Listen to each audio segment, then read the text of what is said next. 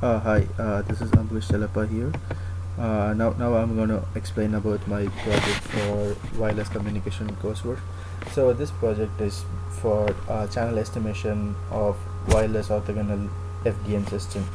So what is OFDM? Orthogonal frequency division multiplexing is a technique where you transmit data over the same channel using different frequency ranges to use the channel more efficiently, and this is one of the best system for transmitting signals over the same channel, where you use the same channel and transmit data at different frequency ranges so that the data do not overlap, and at the same time you get the data at the resultant without any discrepancies, so that you can find the resultant data that has been transmitted using the frequency range and get the respective data out.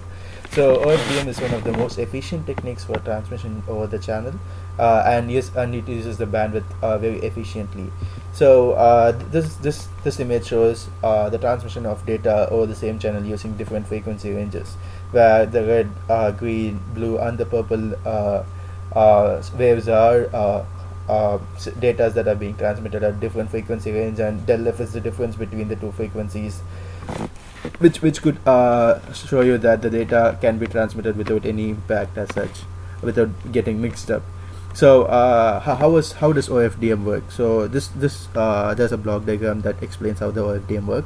So you take the input data as a serial input data and convert it to parallel data, so that you could assign a particular frequency for each data, and then the signal mapper assigns the respective frequencies, and then you perform transformation such as IFFT to transform the data using fast Fourier transform, inverse fast Fourier transform, to transmit the data and add the additive signals that are needed for transmission, like the guard bit insertion.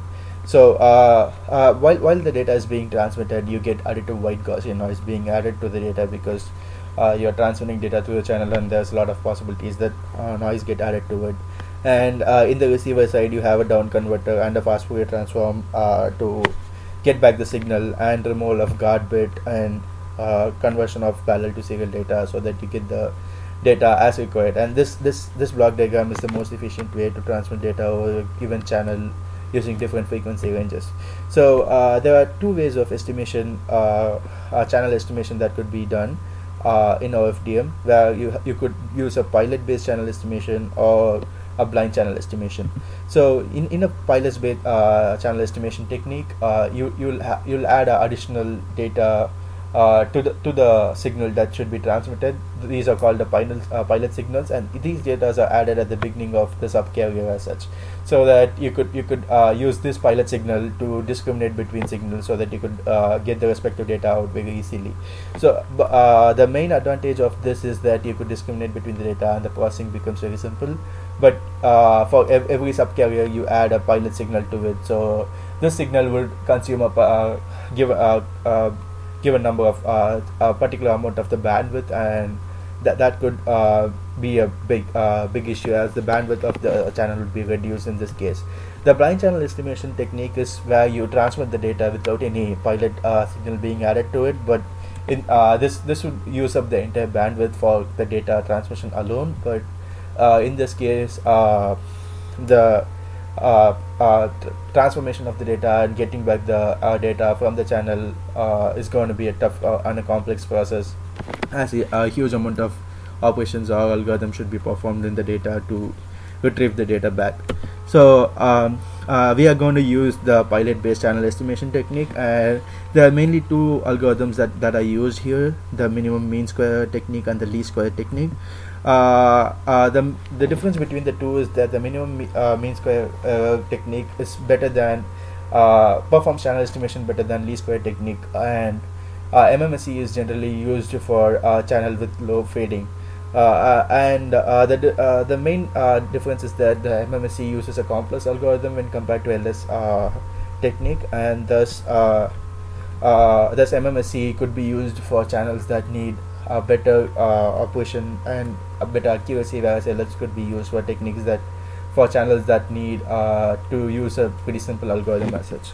So to add the pilot signal into the data, there are like two different techniques where you add it using a block type pilot insertion or a comb type pilot insertion. So in the next image you could see the difference between the two.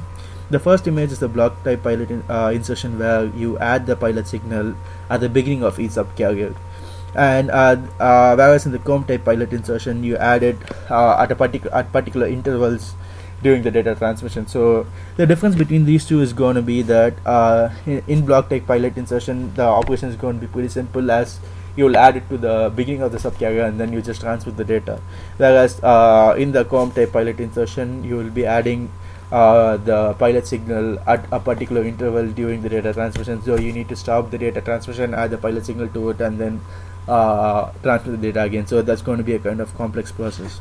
So to implement this, I have written my code to implement the LS. I have used the code that is available online to implement the LS and MMSE algorithms as such, and the graph that is coming up shows the ratio of SNR versus MSE for different channel lengths. So here the channel length is taken as pi, and this graph shows the ratio of SNR to the channel MSE, and that's the same way it's done for channel length of 20 and channel length of 40 again. So from this we can see that the MSE has a better performance when compared to LS as such, and the signal error ratio, symbol error ratio was also measured for a 64 channel OFDM system to see how it performs, how the MSE and the LS algorithm performs. So we could see that the MMSE algorithm performs better when compared to the now I'm going to explain about the how the code works. So here you said you generate the symbol, transmit over the channel, and you add the noise as the channel adds noise, and receive the signal and use LMMSE to get back the to estimate the channel and get back the signal. So now I'm going to run the code, and this is for a 64 channel OFDM system with channel length of 5. So I'm running the code here and just waiting for my result.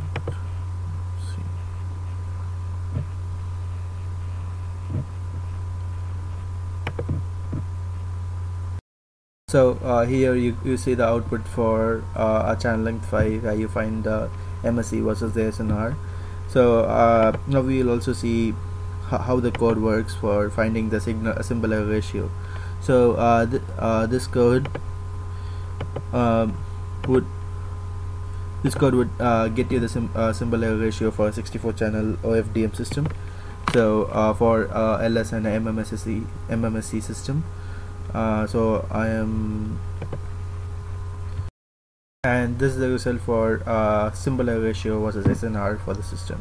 So this way you could see that the LS system is kind of slower than the MMSE, is kind of poor than the MMSE system, and thus we can say that MMSE is more complex channel estimation system, but that provides a better algorithm for channel estimation when compared to the LS system. Thank you.